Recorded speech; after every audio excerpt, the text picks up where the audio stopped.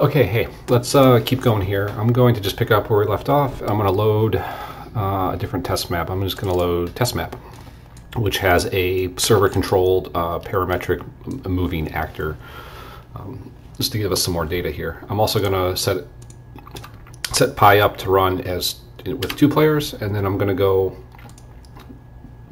to this recently added option to go editor preferences, play. I can run the server at a fixed 20 hertz. And I'm going to run 2 clients, and so I'm going to run one at, say, 30, excuse me, and the other one at 60 hertz. And so this will give us kind of maybe a more, more interesting data to look at.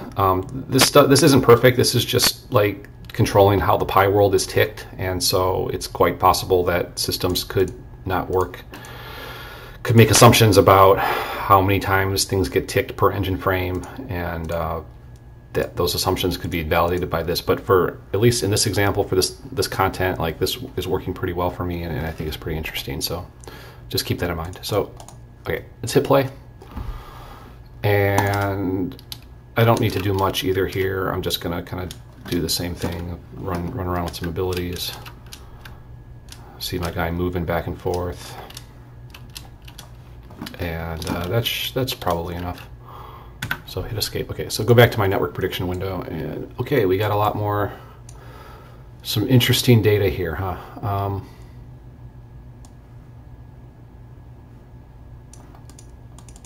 don't know why he's there. Why is he there?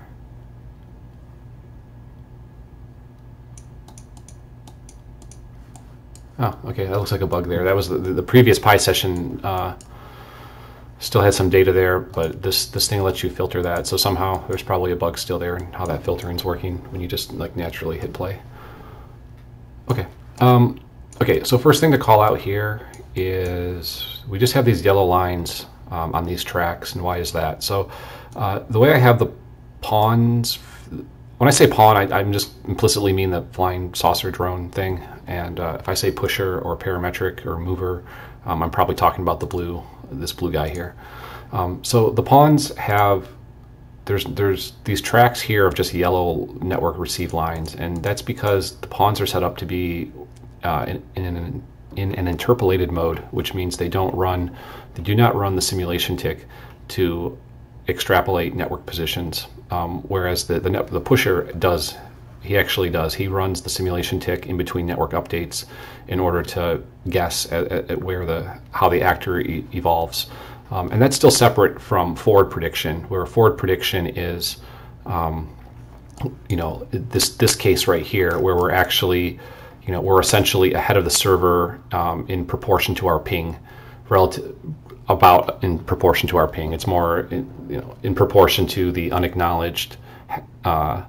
Amount of unacknowledged simulation time that we've had, which is roughly about where your ping is, but depending on how like frame rates and latency line up, it could be, that kind of can fluctuate. It isn't always going to be perfect. So those are kind of the 3 modes though, interpolated, extrapolated, which are, this is interpolated, this is extrapolated, and then forward predict is what these guys are doing, or what the autonomous clients do. And the eventual goal here is to have a nice way of bringing additional actors into the forward predicted like bubble, or like a dependency sort of system, where I can say, hey, I want to forward predict this pusher in sync with my forward predicted pawn. So that'll be that's kind of like the big thing that we are working towards. I want to make really solid, but isn't quite working yet. And hopefully, though, this tool is going to make that easier to work out. But anyways, going back now, the clients are the pawns. The simulated pawns are just interpolated, so we just see network updates. We don't see the simulation ticks. I'd eventually like to have. I do want to have a way to eventually visualize what the interpolation or / like correction smoothing layer is doing. Like what did you actually send to the rest of the game code in your finalized frame call, and what did what actually got rendered every frame. So that's not really represented here yet, but that's definitely like that'll be a high value feature to add at some point. But we can at least see here like where your the network updates you received, where were they timestamped, and what was that rate that you were receiving at. And you can see here it's not quite as nice and smooth as you'd expect. And that happens with just, we have a little bit of fluctuating latency, and we have different frame rates, and that's what kind of causes that. So cool. I just, it's nice to be able to visualize that on this timeline. I think that's the real value of the system. One of the real values of the system. So, okay, that explains the yellow lines. I think the other thing to maybe call out is the different frame rates again. Just going to what the server is, just looking at what the server does. The server, all his tick boxes are different sizes, and because everyone's running at a different frame rate. The server-controlled actor, the pusher, is running at 50 millisecond time steps, so 20 hertz, and all of them are pretty much solid at 50. He's ticking the pawns at whatever rate the input commands are being sent at, and so we have a fast pawn running at 60, and that's giving you 16 millisecond steps, and the one that's running at 30 is giving you 33 millisecond steps. And it's just kind of neat, I think, to see that reflected here. Every one step of this guy, we end up doing 2 steps of this guy. I should say that this is sort of like, again, how the system is currently configured.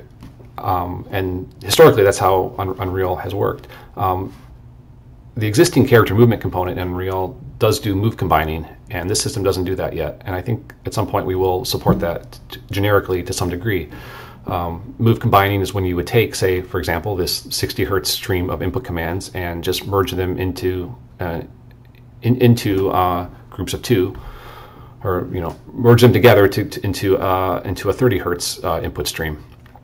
And in order to both to reduce some bandwidth and also to reduce how much work the server has to do. It's better if the server can take smaller, bigger steps, CPU-wise at least, instead of taking a lot of little short steps.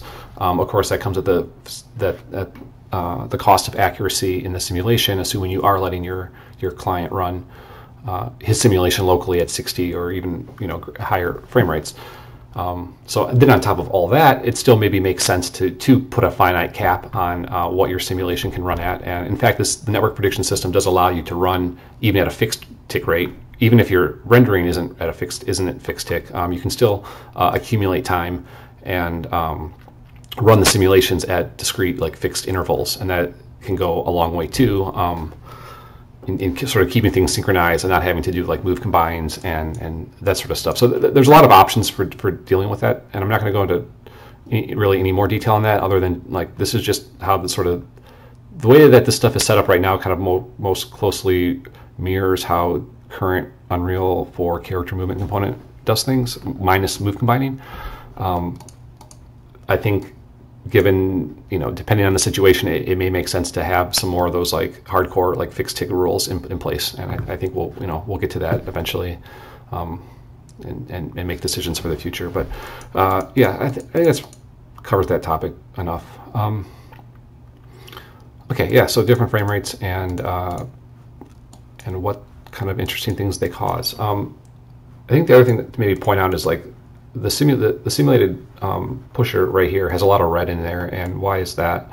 That's again kind of goes back to how things are just kind of currently configured in the system. And I think that it's cool that the tool kind of shows us this, but it's also maybe not the best. This isn't how we want this to work forever.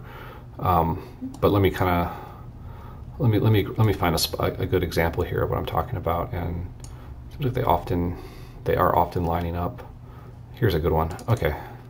So let's just jump back to this guy here. So just focusing on the bottom client right here for the pusher. He got a network update right here, and he reset his simulation. He then took a step to catch back up to where he was prior to that, just like that. Then he took a predictive step, and then a couple engine frames went by, because this is the guy who's running at 30 hertz. So he's not going to actually do a simulation tick every engine frame. So every time I press forward, it might take a couple to get one. But so here we go. So on this frame, from here to here, we got a network update that happened to be like right in the middle of our predictive frames. Like you kind of can look up here at the server's timeline, and his 20 hertz steps. We draw a line straight down, and it does not line up at all with this guy's 30 hertz steps, and so we're right in the middle. And so the way the system works right now is it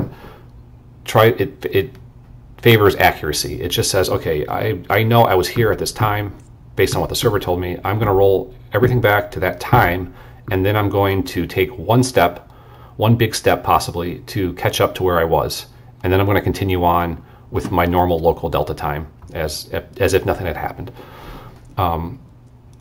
So he's always rolling back and always resimulating when he gets network updates, which isn't ideal. The ideal thing would be to save us some work and not do that if we don't have to. But I don't have anything to compare this network update, the network state right here. I don't have anything that was previously saved off at that time. So what can I do? And like I said, right now it doesn't do anything. It just rolls back. But what we could do is we could take the 2 points that we do know, this point right here and this point, and we could interpolate into the middle, and then use that interpolated value as the thing to compare against. And that would probably be the cheapest way to just really quickly tell us if we were close enough or not. And then even if you do say you aren't sure, or you do think that it wasn't close enough, another thing that you could do is, rather than stimulating the entire step up forward, which a big step like this, this is a 50 millisecond step, which is what the server's doing, so it's not that bad, but this could be higher. This could have been like 66 or even 100 milliseconds if things kind of timed out differently. And that's not good. We probably do want to have a finite cap for like how much simulation step can you, just bar none, never take a step greater than this amount of time. But what I'm trying to say is, what we could do is, rather than stepping all the way back to where we were in one step, we could step up into the next known position, like right here. If we just took a little step up here from where the server told us to where we last had simulated, we could then compare that value, that output, to this saved off value. And if those things are close enough, then I can just not worry about the rest of the time, which could potentially save us some work. So in this case, it wouldn't, because we were okay with doing a 50 millisecond step. But if we were saying, okay, you have to take 30 millisecond steps, or even if this whole system was working at, like, say, a fixed 20 hertz or something, say this guy was running at a lower frame rate, or a higher frame rate, I should say, there could have been multiple steps in here if the thing was configured to do so. So just there's ways that this could still be better. And right now we're always kind of rolling back and resimulating, but there's different levels of things we can do to avoid that. So I think, like I said, it's not the best aspect of the system right now, but I like that this tool reflects that. And as we add more options for how we want to handle this case, the tool will automatically reflect what it's doing. And I think that will go a long way to like understanding what's going on versus logs and having to just look at code and figure out what's happening. Okay, so I think that's a nice overview of like what the simulated proxy is actually doing. We've talked about how different frame rates kind of cause different behaviors and looks and shapes in this graph, which I think is interesting. I think that's probably where I'm going to call this video now. Thanks for watching, and if this is useful, let me know. I would like to make more of these as the system continues to get worked on. Yeah, okay, see you later.